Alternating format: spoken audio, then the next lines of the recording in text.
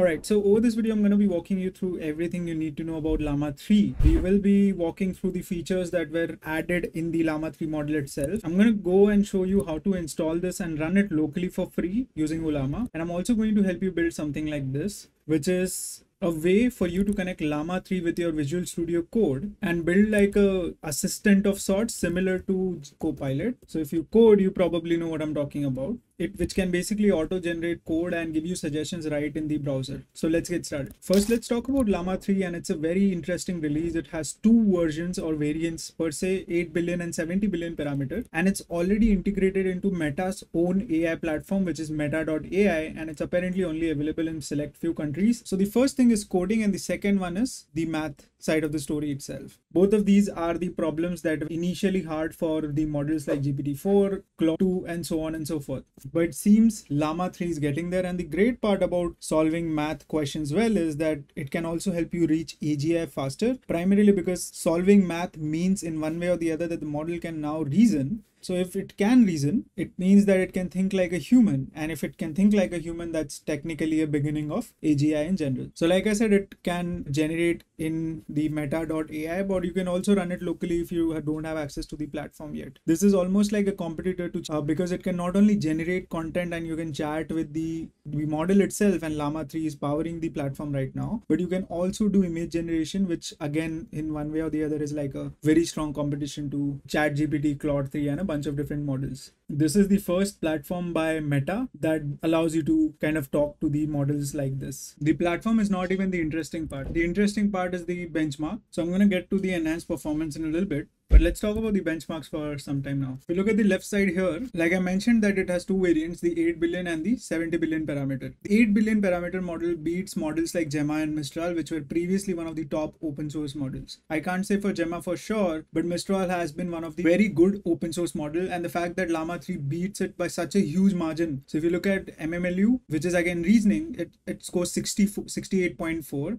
while the other models are not even in the 60s, which is a huge difference when it comes to the benchmark. For GPQA, it scores 34.5. Human evaluation, it scores 62.2. GSM or grade school math, it scores 79.6, which is crazy, because the previous models scored around 30.6 and 39.9. So it's almost double as good as these two models. Finally, the results are also evident in the math side of the story. So you can see it scores 30 versus Gemma and Mistral that scored 12.2 and 11. So this is a huge improvement, and we're going to be testing it out across these two things as well, both the code writing and the math side of the story. Like I said, a lot of models are not able to figure out how to solve math questions. That's primarily because the models are just looking at their data set and giving you answers. However, math questions can get creative and require you to think very deeply, which the current models can't. And the fact that Llama 3 can do it hints like a great direction to be when it comes to AGI. If you look at the right side here, these are the benchmarks for the bigger model, the 70 billion parameter model. And if you look at the MMLU here, it's better than both Gemini 1.5 Pro and Claude 3 Sonnet, not Opus, but Sonnet. Gemini 1.5 Pro, by the way, is like the premium model by Google, and Claude 3 Sonnet is like the second best model of, it's not compared it with GPT-4, but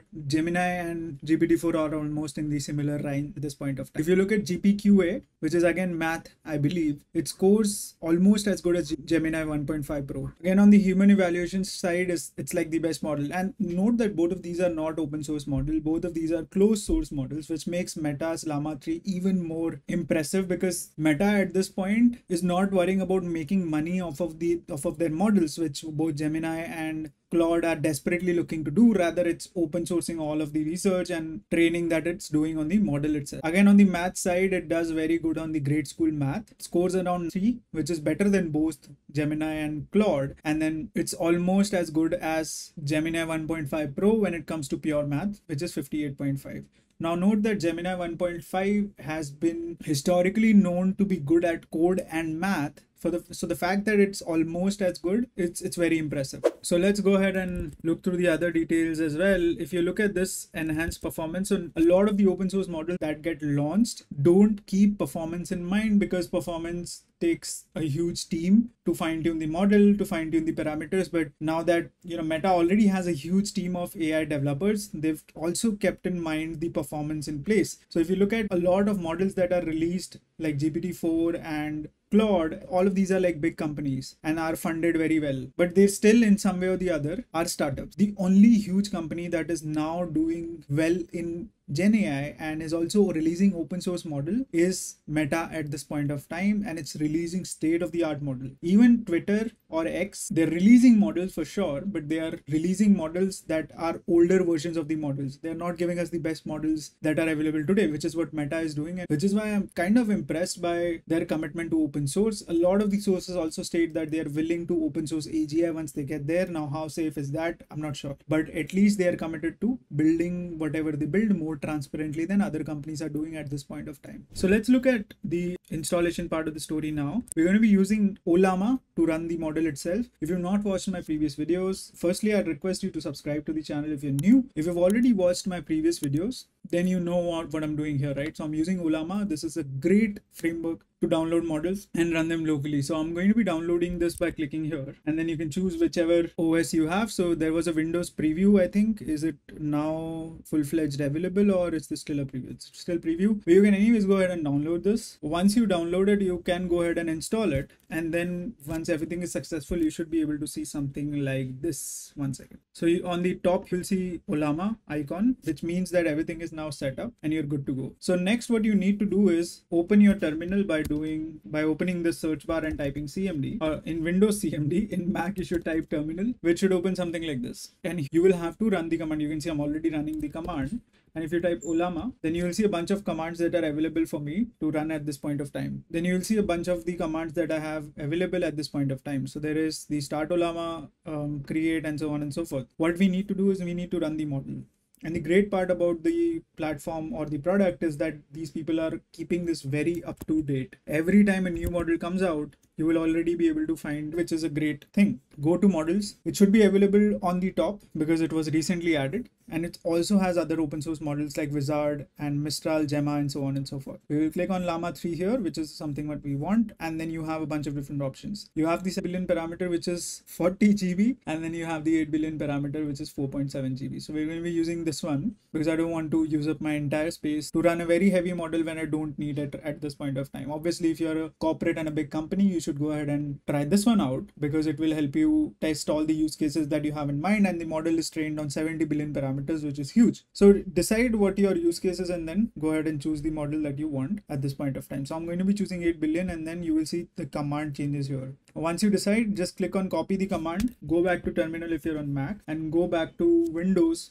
Go back to CMD if you're on Windows. Then punch in the command here and run it. Just ensure that you restart your PC once after you install it, because sometimes it will require you to do so because it's a new thing that's running constantly in background. Ensure that you restart once, and once you restart, you run the command, you should be able to see something like this, which is basically a UI telling you that it's now downloading and installing the model that we. Next, what we'll do is we'll go to Visual Studio Code, and then we will start building the extension itself. So Visual Studio Code is like an environment where you can write code to run things, right? So for example, let's say we want to write snake game code, then you will just type the command here, and then you have an option to run the code by running in the terminal here. So again, what you need to do by going here is that you go to the extensions tab here after you install it, and you can install it by going to Visual Studio Code download. You can see I've shown this previously in my tutorial. Go to code.visualstudio.com and then download it for your configuration. I have Mac, so I've downloaded it for Mac. Once you do that, you should be able to see something like this, and then go to extensions here and look for continue, because I found this one to be better than the one that was recommended in the Twitter feed, which was Code GPT, and it seems like you need to log in and do a bunch of different things in order to make it work. Rather, go to continue, and then you will have an install option like this. So go ahead and click install for continue. Once you install it, it seems that this is already running now. You can see it's available here. So again, it has a bunch of different instructions with respect to what you also want. So for now, just install it and wait for the model to download, which is what we're doing here. So I should already be done in like 1 minute or so. Once this is done, I'll show you. So basically, once you install this, you will be able to find something here. So this is the continue window, and then you have the option to set something up. So we will run this completely locally, and then you can see it gives you the autocomplete features on OLAMA. So basically when after the model is installed, it's almost like we're running constant server in our backend, which can help us complete the queries. And by the way, if you don't know what GitHub Copilot is, I'm just going to show you right now. So GitHub Copilot can help you do things like this. So let me just save this file. I'm going to call it sample dot, which will make it a Python file. I'm going to say import by him. And then what GitHub Copilot can do is that it can give you suggestions like you see here. When you press tab, it will import the suggestion. You can also see the small icon here running in the bottom right, which basically shows that GitHub Copilot is ready, and it costs you around $99 for an year. So I bought it because I wanted to write code, but at this point of time, I use Llama-3 more for writing code than using GitHub Copilot. But now what I'm going to be trying is I'm going to be setting up code GPT.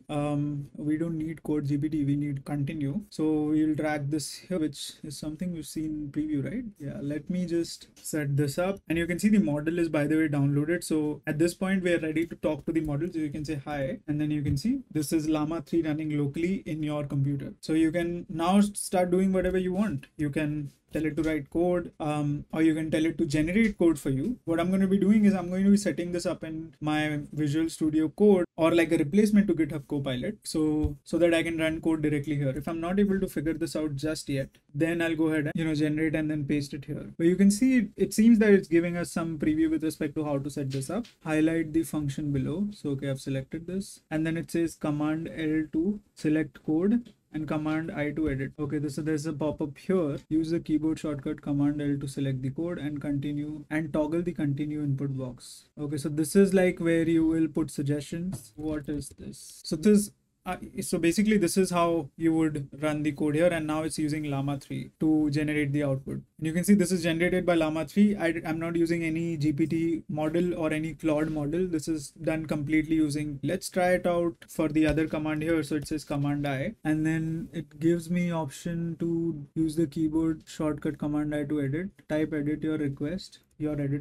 Okay, update to take true value. Oh, so it updated the code right here, and then it gives you an option to reject or accept the change. So let's say we accept all, and then now the code is configured to accept two values. So you can see there's X and there's Y. Very interesting. Then there's one more. Okay, there's also an option to run the code. Run this Python file. It should error. Use the keyboard shortcut Command Shift R to automatically okay, let's run it. So you run it by clicking the play button here, and you can see there's an error. So what it has told us to do is do Command Shift and R. It seems nothing happened. Oh, it's automatically typing here. So very interesting, right? And then it's giving us description with respect to what the error is and how to fix it. So very interesting. Now we are literally running Llama-3 locally and without the need for GitHub Copilot. So I probably don't need to renew the subscription, because if it's able to do half as good as what GitHub Copilot does, because it sucks right now, I'm not able to use it, then I'm more than happy to use Llama locally at all points of time. In fact, I might even download the advanced version of Llama. So anyways, and now when you're here, it shows you to do Command I to generate code. And we're going to be telling Llama-3 to generate Python code for snake game in terminal. So it should take some time to generate it, but note that it's running locally and it's not going to cost you any money. Let me see if I can show you the logs. There should be a way to log everything that's going on in the backend. So let's say OLAMA create. I did run it, some time back, but I'm not able to figure out what the code is right now. Let's Llama serve. Okay, it says the bind address is already in use. Maybe because of this, I'm going to say bye to exit the chat and OLAMA serve. So you can see the snake game is generated. Let's try and run it. So you can click the play button here, and then you can see it's running in the terminal. And this is one of the best snake games I've seen in the terminal, because I generated snake games using Llama 2 and a bunch of different models, but none of the models were able to do really well on this. So the fact that it can do well, it's already very impressive, and I'm very confident about using this. If you use GitHub Copilot, by the way, it will not be able to generate a snake game for you like this. And it really feels that we've reached a point you have complete control over the models that you're running locally, because at the end of the day, all of this is your data. It's our data on the internet, right? That the companies have scraped and have created content on top of, or models on top of. So we finally seem to have some control on the data that we have. Again, it's not like full control, but still, at least open source models give you some control back, as opposed to the closed source models that we have in the market today. Anyway, so let's modify this to run in Pygame. So let's say modify this to work in Pygame. So it's generating the content now. Now you can directly copy this and paste it here, or you can remove this and can generate it from scratch. So in my scenario, I'm just going to copy this, going to be pasting it again. It's like it has like a nice UI to copy and paste the code, which is great. And you can see I'll need to install Pygame for it. So I'm going to install Pygame to solve this dependency issue. You can do pip install Pygame, which will install this across your computer. Again, this is not recommended. I'm just showing it for demo purposes. And then it will not hopefully show the error. Still showing the error. Let me see if I have the correct interpreter selected.